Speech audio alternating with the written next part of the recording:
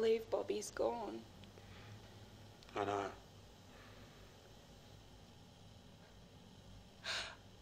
I told him to stop train surfing.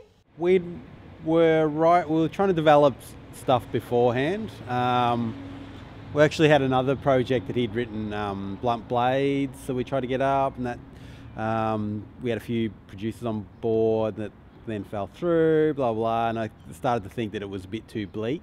So, and at that stage we were living together, so we just started throwing ideas together and what sort of themes I'd like to work with and blah blah blah. So we wrote the story together and a lot of the ideas together, and then Addison went and wrote the screenplay. It was written for Glenn Maynard. The lead role was written for him specifically. Addison made a short film that I helped with, and yeah, I was just blown away by Glenn in that short film, and I was like, this guy's fantastic. Why don't we do something with him? You know, do you think he would be interested in doing a bigger role? And of course, Glenn hadn't done a lead before, so he was, you know, jumped at it, and he thought the script was interesting and different. And Glenn brought a lot of his own stuff to the dialogue as well, especially all the video diary stuff that's very personal. Hi, I'm Warren Thompson, and today the most amazing thing happened. The love of my life came to my van. Everybody has someone they worship, whether it's an actor or a singer. Everybody has someone they love, like a soulmate. And for me, it's Katie George. I think we started in like October of 2013 and ended up in like mid-November, so yeah, about 2 months. Same deal, weekends and days off. Some days I think it was over school holidays perhaps. So I remember we did do some during the week, so because the Mr. Whippy van was our biggest cost.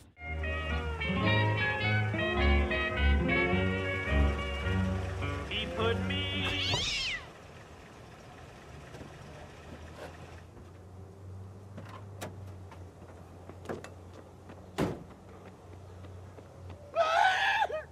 Funnily enough, because I thought, oh, you know, we'll get one easy. That's kind of why I included it. I thought if we shoot during the week and it's not summer yet, but no, because we wanted the old school sort of style. There was only about 3 in Melbourne that I could find, and they all knew about filmmaking. They had all, you know, they're hiring them out for ads and stuff like that. So they were like, no, it's $1,000 a day, or we don't care, you know.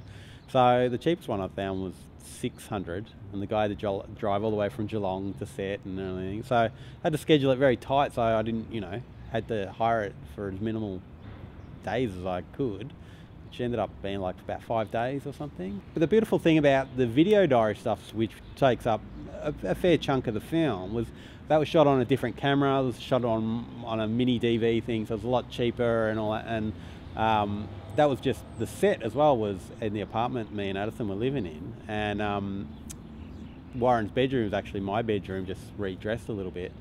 And you know, whenever Glenn had a day off during the week, and I did too, I was working nights at the time, he'd just come over and we'd spend the whole day just in front of camera, and he'd just do different versions of it, just go over and over it, what we liked, what we didn't like, expand on things, include other things, and just experiment with the tone of it all. And so that was allowed us a great freedom in getting a fantastic performance from Glenn, and sort of, yeah, developing the character and pushing it further.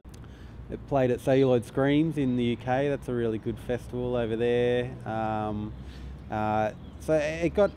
it's had some really great responses. People love Glenn. I think he's a fantastic lead performance in it. Daniel Scarf was who produced Romper Stomper. He came on board as an executive producer after the film was made, which was after it was shot and everything, because he loved it and he was like, you know, it's a knockout film, I remember him saying, and anything he can do to help us get it out there and all that. But yeah, since I'd already worked with Monster, you know, they were always going to be an option. Monster, they were developing Monster Fest, which is turned into a really awesome film festival. I thought it'd be cool to have it screened there. So, you know, of course they've just developed in Monster releasing it, and yeah, but we're currently looking for North America at the moment. It's been released in Scandinavia on VOD, and had interest in Germany and different places. So that's still fresh and new. We're hopefully see what we can do with it. I'm writing a script at the moment. I'm writing a couple of scripts at the moment that I would love to start talking to people at the end of this year. I've got another script that I'm reading that I possibly could be attached to. I'm working on I'm ADing a film later this year for Josh Collins.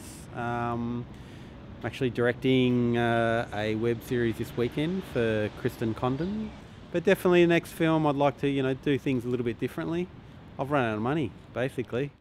Yeah, I've got some money back, definitely, but not enough to really, You get some money up front from each territory. Generally, try and aim for that. So the US and the UK, I got a little bit for that, but look, I still owed money, basically. So yeah, I haven't made a profit. Put it that way. You've got to just see it as a calling card. It's a film that people can see and go, wow, that's really cool. He made that for 10 grand, and let's see what else they can do. You can't go into it thinking you're going to make a lot of money. I mean, there's only a handful of films each year that made on such a low budget and a runaway hit. And it happens less and less now. Script is key, and I think that sounds obvious, but I know I've made that mistake lots of times, and I hear other people make the same mistake. Is you either rush a script or you write a script and you're like, it's 90% there or less, and you think you're going to fix it when you're making it, and that's bullshit. It just can't happen. Even you can have a fantastic editor, and editing you can do amazing things. You can can restructure the whole film, but if it doesn't have a strong heart to it and a strong backbone, you need a strong narrative. If it's lacking and it's not there, you're never going to fix it any other way. So it's like, don't even start the wheels until you've got that script. That's fucking amazing script,